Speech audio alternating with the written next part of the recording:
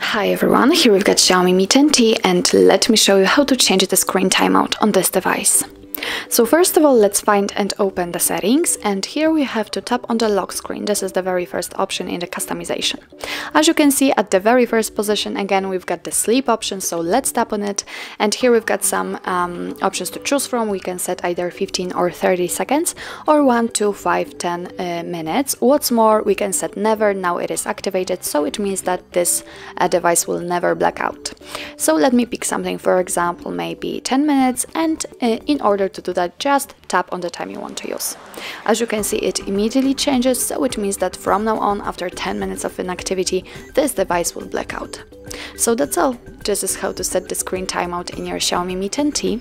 Thank you so much for watching. I hope that this video was helpful, and if it was, please hit the subscribe button and leave the thumbs up.